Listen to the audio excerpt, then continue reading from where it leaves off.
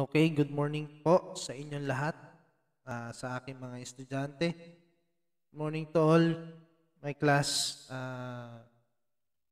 Sa araw na ito, we're going to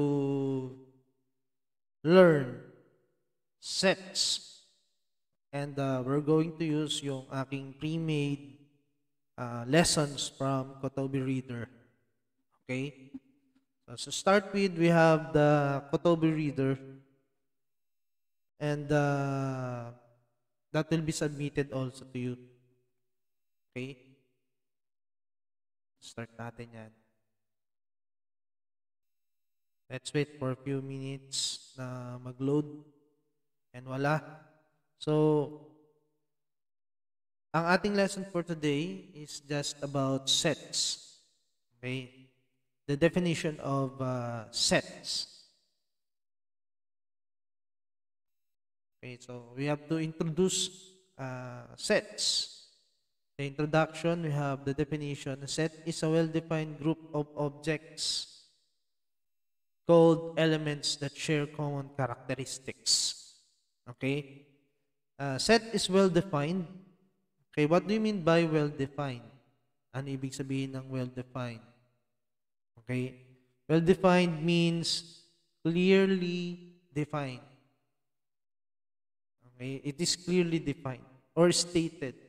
Okay, clearly stated. Okay, later on we'll have examples to para mas maintindihan natin. And also we have the meaning of elements. What do you mean by elements?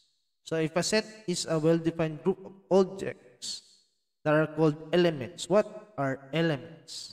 Okay, so elements are all the members or the objects found in a certain set. Okay?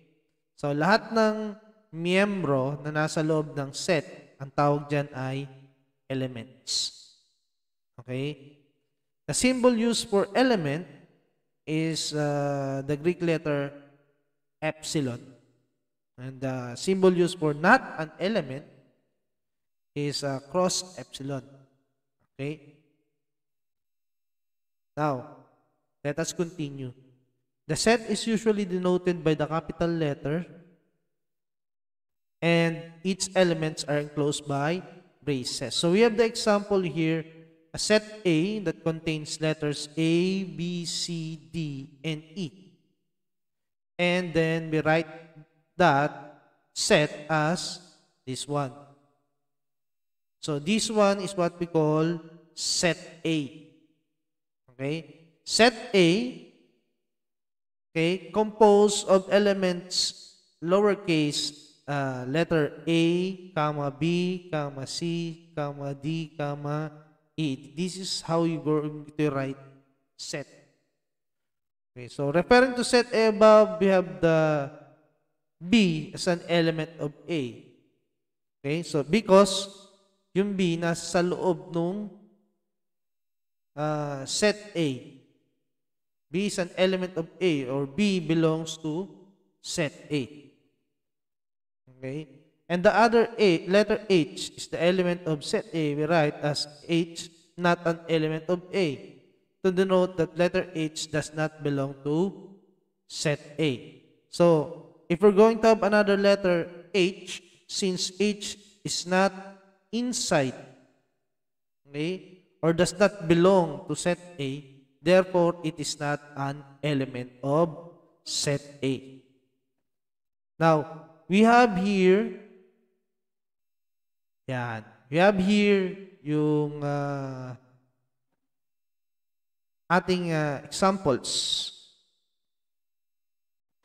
Okay, let us click. Yan.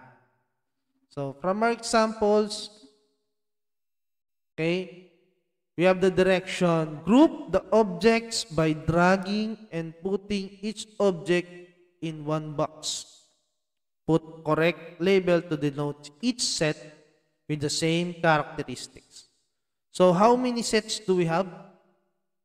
We actually have 4 sets. Set of trees, set of solid figures, set of head covers, and set of numbers. For the set of trees, we can actually drag, put that there. Nakalagay na pala eh. Ay, hindi pa.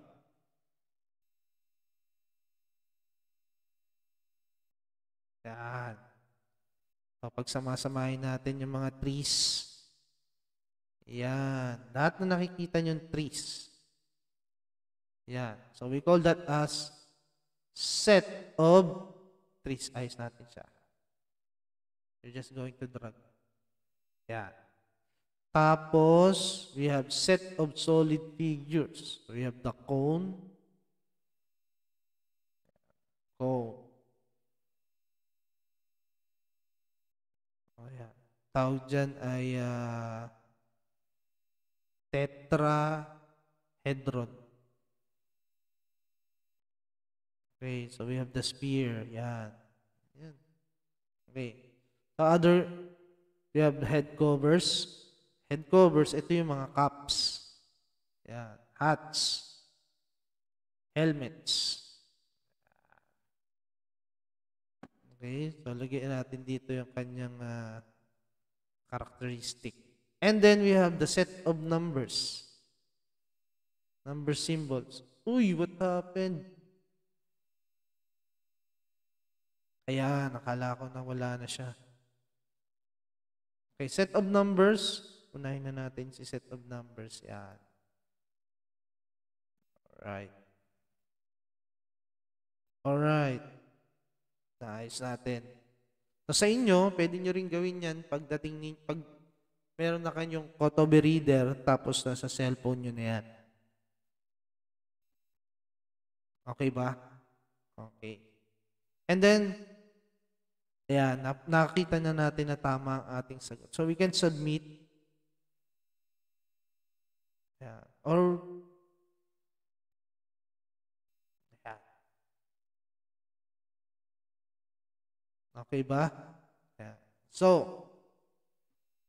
ayan yung tinatawag na sets. So, ano naman kaya yung tinatawag na well-defined or not well-defined? Okay, for the directions, choose whether the following sets are well-defined or not well-defined. So, first number, we have the set of the best doctors. Is it well-defined or not well-defined? A, B. Dalawa lang palang pagpipilian. Well-defined or not well-defined. So, set of best doctors that will be not well-defined. Okay, bakit kaya? Bakit hindi siya well-defined? Simply because my idea of a great or a best doctor is different from your idea of the best doctor. Okay? The set of people who wear expensive clothes. Set of people who wear expensive clothes. Well-defined or not well-defined? Okay, not well-defined. Okay? So, we cannot know. It doesn't mean kung anong price ng clothes. Okay? Kapag kasot na. Diba? Kailangan naman sabihin mo pa doon sa tao na magkano yung damit mo habang naglalakad siya. Diba? Papagalitan ka niya. Alright. A set of 5 barangays having the smallest population. Set of 5 barangays having the smallest population. So this one is also well-defined or not well-defined. Okay, this one is well-defined. Okay, bakit kaya? Kasi meron naman tayong tinatawag na census, no? Para malaman kung ilan yung population for that certain barangay. So that is well-defined. Okay, and the fourth one, the set of professional basketball players over the age of 38. This one is also well-defined. Because, why? Kasi meron naman silang data na sinasubmit ng kanilang ages kung sila ipapasok bilang basketball players. So this one could be well defined. And the fifth one, the set of utility personnel screening at San Antonio National High School on March 20 to 2020. This one is also well defined. Okay, and then we can submit our answers. Ano kaya ang answer natin? Tumama kaya tayo sa lahat? Tignan natin. And alright, correct tayo. Malakpakan. Very good, very good.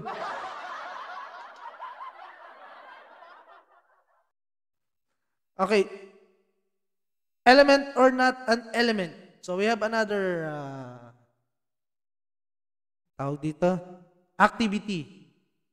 Is it an element or is it not an element? Okay? Nalito kayo doon. Okay, is a butterfly an element of a family of insects? Is it element or not an element? What can you say?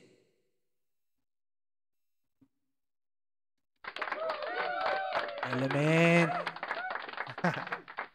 Okay, if P or set P is equal to W, lowercase letter W, comma A, comma V, comma E, then R is blank of P. Element or not an element?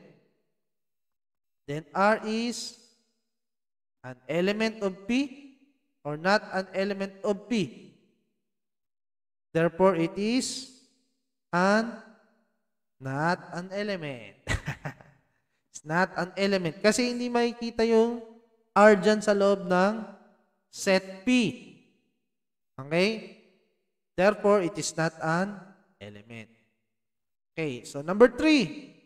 If set B is a set of animals that belongs to kingdom Mammalia, therefore whales are blank of set B. So if we have a kingdom from our biology, kingdom Mammalia or mammals, kingdom of mammals in the animal kingdom. Therefore, ano yung tinatanong? Whale. Ano ba ang whale? Is it a fish or is it a mammal? Now, actually, according to Google, according to our lesson in science, whales are the largest mammals. Therefore, it is an element. Okay? And the last one, what can you see in the figure? Is this picture an element of reptilian family or not?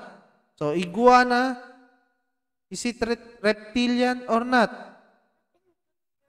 Therefore, it is a element. Okay, in this picture, what can you see in this picture? We have 2 penguins. Okay, are penguins an element of the bird family? Are they? Okay, therefore, it is also an element. Okay? So, we can submit our answers and we can try to look at kung tayo ay tama lahat. Alright. Okay, so, hanggang dito lang po muna tayo.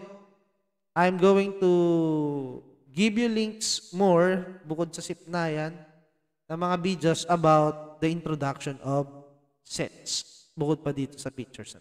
Maraming salamat po.